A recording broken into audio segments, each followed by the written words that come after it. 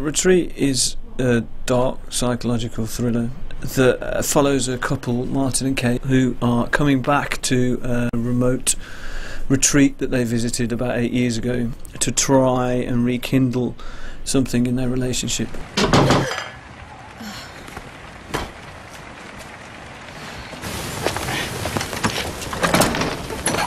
Okay.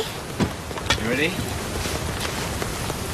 Oh, no, they're babies. What are you talking about? We're gonna grill these two little fuckers on toast with a bit of lemon and mwah! Martin is an architect. Kate is a journalist. Their relationship isn't in a great place. They don't have children for various reasons, and I think that also appealed to me. I thought it was a well-drawn portrait of a sort of a modern couple. I think that a lot of people watching the film will identify with Kate and also with Martin. They're a regular couple who are dealing with everyday ups and downs of life, going on this retreat to try and gather up some trust again in their relationship, having been through a miscarriage. She's a regular girl finding herself in a very irregular situation.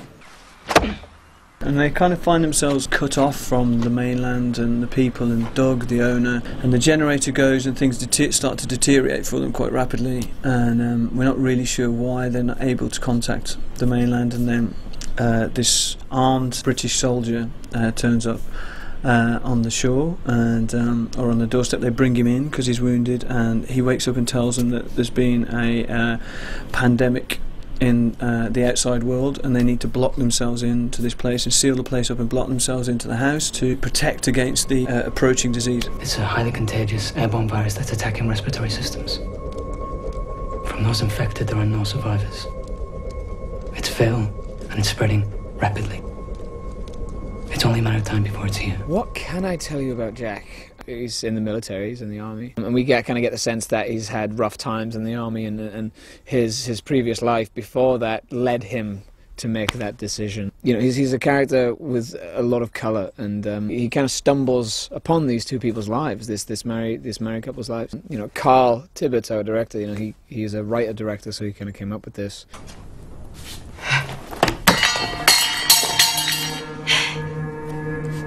Water. Listen, water. I wrote a feature film in the first place because I'd been trying to get shorts going for a long time, and I just thought I'll write a feature film that's sort of similar to the sort of feature films I like, which are generally early Polanski stuff, and things like Straw Dogs and Don't Look Now, and things like that kind of dark psychological thrillers, Rosemary's Baby, Cul-de-sac. How come you don't have it? Eh? How come you... The script was first sent to me by Carl through, I think, an email thing through Shooting People. He got in contact with me. It's quite rare, but I think the synopsis was sufficiently interesting that I thought, okay, let's have a look.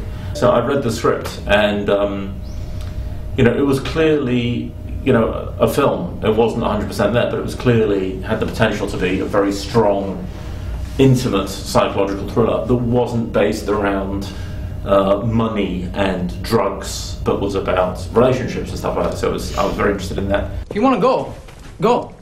But do it before I seal this place up, because once that door is shut, it's not opening again. At the time that I was looking for something, it was like the bird flu thing was happening. So this is about 5 years ago. And also there was a whole kind of George Bush WMD thing, trying to convince people, you know, a guy who was trying to come over here and convince people to go to war on the basis of, you know, we weren't really sure if there was anything to base it on. It's kind of what interested me was like the fog of truth, you know what I mean? The idea that like one person's word over another kind of really interested me, and it was and the fog of the media was a brilliant way to do that through. And so I guess all those things sort of fed into the basic love of things like Cul-de-sac, like I said, and Rosemary's Baby, and The Tenant and things like that, you know. And I didn't really want to go the supernatural route. It was more kind of, there was something, I think you could get more of a character piece going, and something maybe a bit more dramatic. Put your hands in the air. Put your hands in the air. Put your fucking hands up! Y tus trailers. Visita mi canal. Put the fucking gun go. Here go. You've been outside. Yeah, I've been outside. You know what I saw? I saw Doug's body. I saw his fucking wife's body. I told you people were here, didn't I? I told you!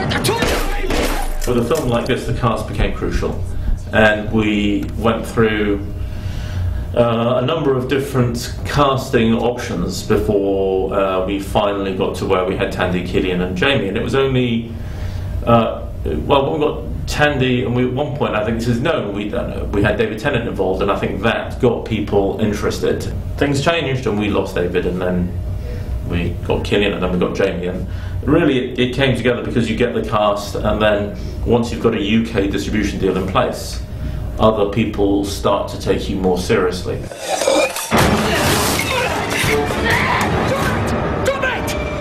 Well, for me it always starts with the script. So I read this and I was very intrigued by it and by the potential of it. Primarily, you know, the idea of it just being three characters trapped in this house. Getting the chance to do something that was really a three-hander, you know, in a space where you don't really leave that one space. I mean, it feels like a play sometimes, you know, and that aspect of it really drew me to it. The fact that it was really a performance piece more than anything else. You start off in this little microcosm of two people dealing with their own very unique, very specific problem, and then suddenly their problem explodes to such a degree that they are forced to see themselves almost from sort of a bird's eye point of view, and their problems shrink to nothing, and they're left having to really consider the fundamental values that they have in relation to each other. The idea is that you've got two men, you've got kind of this very physical army guy, practical man, who deals with everything in a very sort of direct sort of way, orders and you know, not an emotional way. Whereas you've got somebody like Martin, who's an architect and you know, had a very different life, deals with things in a way that are kind of, it's more cerebral, maybe, you know, and that's why they don't ever meet head on, or they do early on in the film, and quickly Martin is sort of disarmed by the army man. You know, the man is no match for the soldier. Jack is rigid and masculine, very dominating kind of person. You know, Martin is a middle class architect who is a feeler and a thinker. What the fuck is a ratchet screwdriver? He's not a very physical guy. You know, when the generator breaks down and things like that, I think he's lacking perhaps in that regard, but I think he's a very good man and loves his wife. I think they both envy different aspects of each other's personalities, and I think they also reflect each other really well. It's another good sign of the you know, of the script. They sort of start becoming each other or stepping into each other's shoes over the course of the film, sort of morphing into each other's characters or influencing each other hugely, and I like that element of the story as well. You know, the lines become blurred. What are you gonna do, man? What's your big fucking plan? You have no idea, do you? You're gonna shoot me? No. Stop it! In writing the script, Carl was more interested in how the narrative, how the characters can sort of weave you through the storyline. And it just so happened that Kate's place in the story allowed her to be the last man standing. I didn't really consciously do it. I just thought that sort of character is more interesting if it's a woman, and is more capable of acting in that manner, you know what I mean, than a man. I'm going to get us help. I'm going to find a way. Okay, and we're going to get out of here. We were searching for locations for a considerable amount of time. We were looking at Newfoundland and Iceland, and Ireland, basically anywhere where you could find a remote cottage that was a character in itself and would do something for the film. We came across one that was for rent in North Wales, and on the photos it looked quite impressive. It was a stone cottage and it had different aspects to it. It was remote. But I wasn't 100% convinced, and neither was Carl. And then Richard sent me photos and said maybe our own house will work. And he sent me this photo of his own house and an exterior.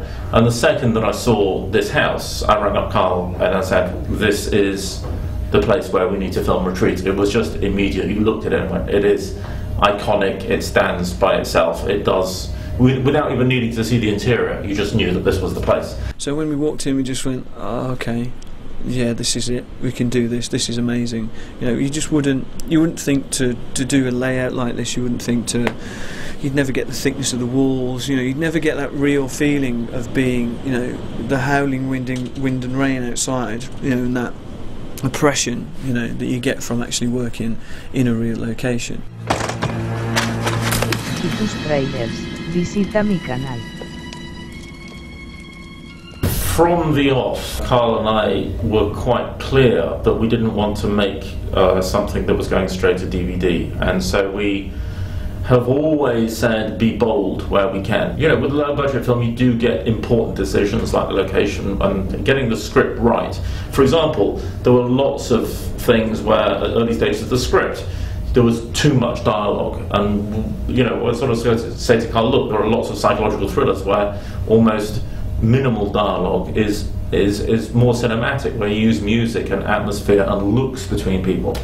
And I think that was always a sort of shared vision of how the film would be. And I think Carl had taken things like Polanski as his sort of guide references, which you know, I'm a huge fan of Polanski, so I knew that that was a strong thing. But the other thing is really about getting strong characters and strong performances from those actors. And I think that's really what lifts it. That's a first symptom.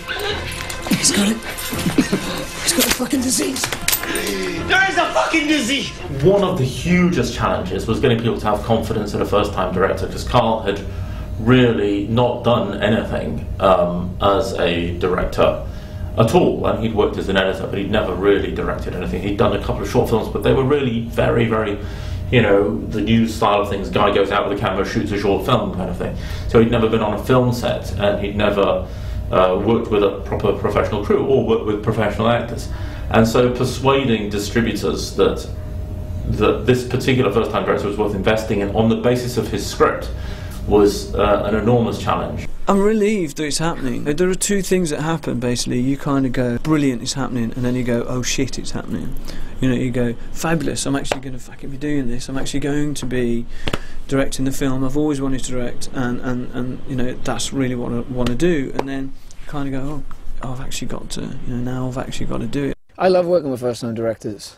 There's an energy to it that is nothing like working with a more seasoned director. He's very unconventional, and he's very open to new ideas, and he's very open to actors, you know, coming in and kind of giving their version of things, and him moulding his baby and his story to these three people. And I think that is really Carl's brilliance. To see him go from almost like a geek of the movie experience to on the set, solid, with weight, and fulfilling the role in a, like I said, it's a real privilege to have witnessed that happening, to see the arrival of someone who is now a fully fledged filmmaker and really filling the space. He absolutely has great natural instinct, I think, about storytelling. He's a very clever problem solver, and I think that probably comes from his background as an editor. We collaborated very closely in the beginnings before we started filming on the script and the character, and we had many meetings and many Skype sessions, and just talking through it, talking through the story, making sure it was watertight and everything made sense. So it's been a great collaboration. I've loved working with Carl. Give the man a fucking hand. The first appeal for the audience is going to be the story itself. A couple who go away to try and mend their problems in their marriage, and a guy turns up and he says there's a virus out there and it's killing people and you're not going anywhere, and neither am I.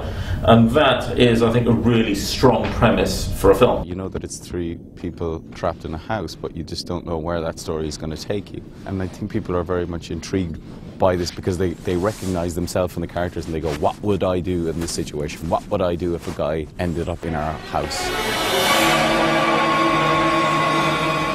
People are going to go along and they're going to be scared because it's genuinely scary. But actually here, I think we've got a film where people genuinely care for the characters. And that, I think, will lift it into a different environment, and hopefully will be something that appeals to, I think, the older audience that's looking for something more intelligent as well as looking for thrills. Tus trailers, visita mi canal. You know, it's not like a cabin in the woods film, where often the woods are scarier than the cabin. It's kind of like it's what's going on inside, and the fact that when they look out, there's just nothing. There's nothing to see, and there's no indication of what's going on. It's survival, you know, and what happens to you when you're left in that situation, and how you turn primal.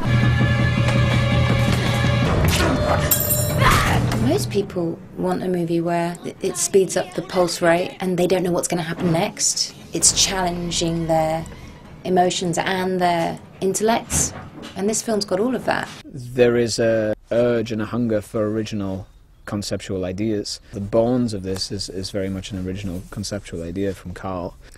So I think you will be constantly on the edge of your seat trying to figure out what is actually happening, and I think that's exactly what you want from a psychological suspense thriller, and that's what it is. We cannot.